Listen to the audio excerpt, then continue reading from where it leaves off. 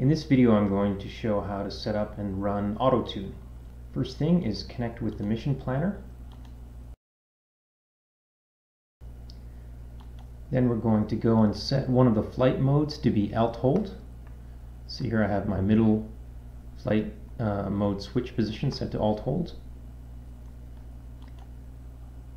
Then we go and set up channel 7 or channel 8 to be AutoTune. Press save. Then we're going to go and make sure that our channel 7 switch goes high enough. So on the radio calibration page, flick channel 7, there it is, and it goes over 1800, so that's fine. AutoTune is going to tune the stabilize roll and stabilize pitch and the rate roll and rate pitch PID parameters. So just so that we know what they started out with, we're going to take a screenshot of these so that we can more easily compare the results to what we had at the beginning. Okay, I've brought my 3DR quad out to a nice open field here. There's very little wind today. I've set up my transmitter so that my flight mode switch has alt hold in the middle position, and over here on the right side is my channel 7 switch, which will engage and disengage AutoTune. So first I'm going to arm and take off in stabilize mode.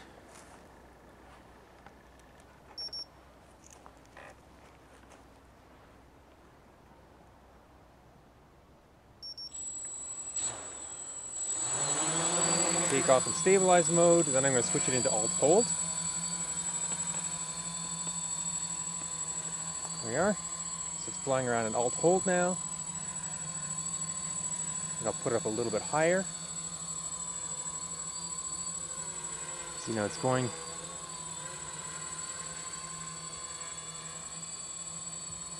Now I'm going to flick my channel 7 switch up and begin the process. There it is. So it's started tuning the roll. At any time I can use the sticks to reposition the copter. So it's getting a little far away, so I'm going to pull it back. That temporarily stops the auto tune. And as soon as I release the sticks, it'll start again.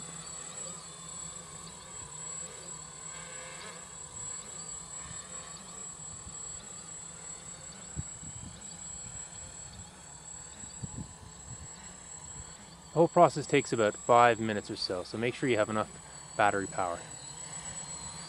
Bring it back a little bit closer, and we'll start again.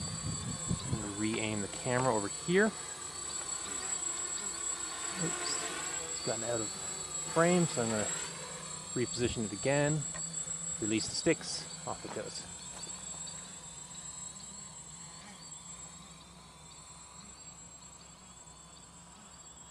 Getting a little further away, so I'm going to bring it back. I think it may have actually completed the roll now.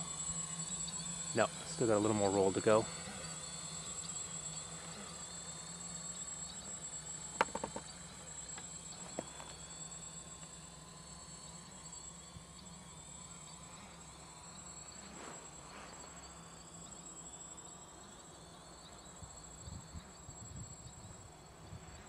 Okay, I'm going to bring it back.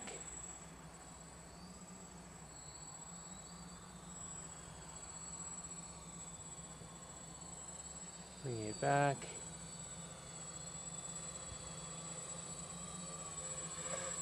Okay, and now I've let go of the sticks.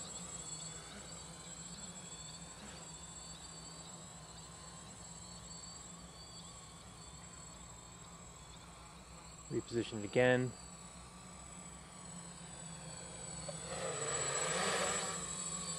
There, let go of the sticks.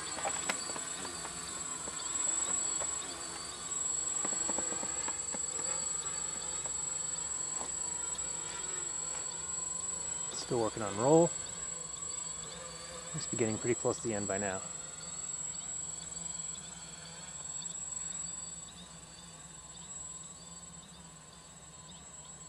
Of course, if I wanted to abort the AutoTune, there it is. Now it's moving to pitch.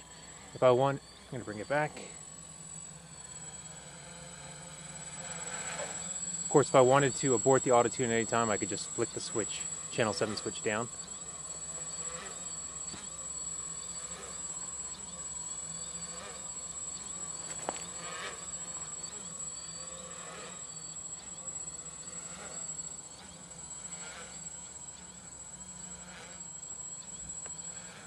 You can see it there. Oh, I'm going to reposition it. A little closer. Oops, wrong way. Oops, sorry, I didn't do a very good job of repositioning. Let's try that again. Okay, letting go of the sticks.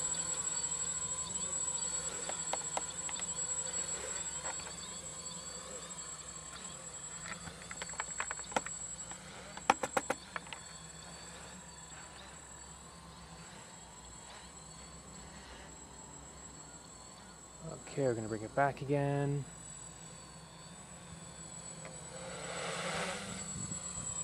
There it goes.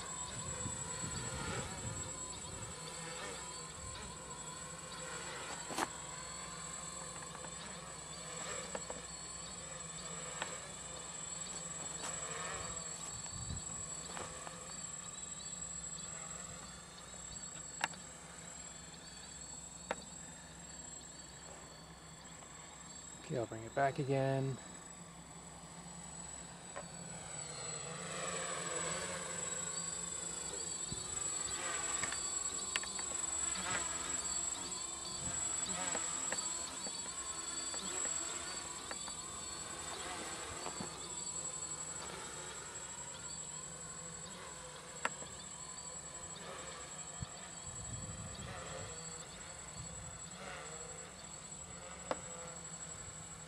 Okay, and now it's stopped moving, so it looks like it's finished the tune. So now what I'll do is just bring it back home. I'm going to land it. And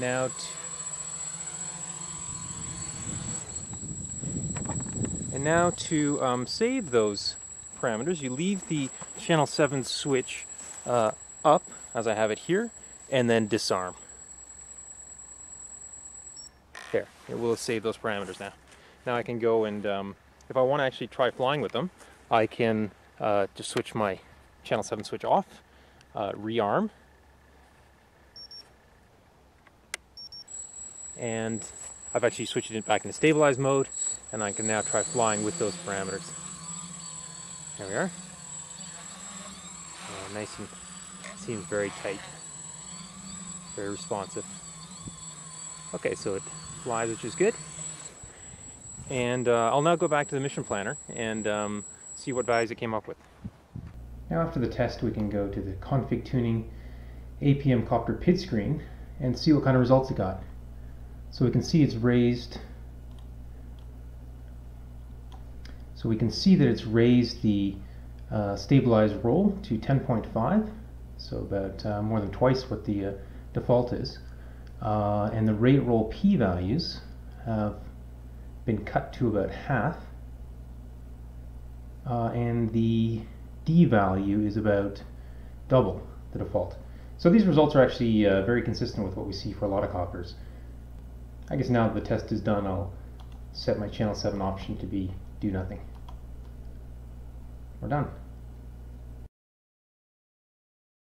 At the end of the AutoTune, I landed with my channel 7 switch, which is set to AutoTune up, and disarmed. And that saved the parameters that it discovered during the AutoTune permanently into EEPROM.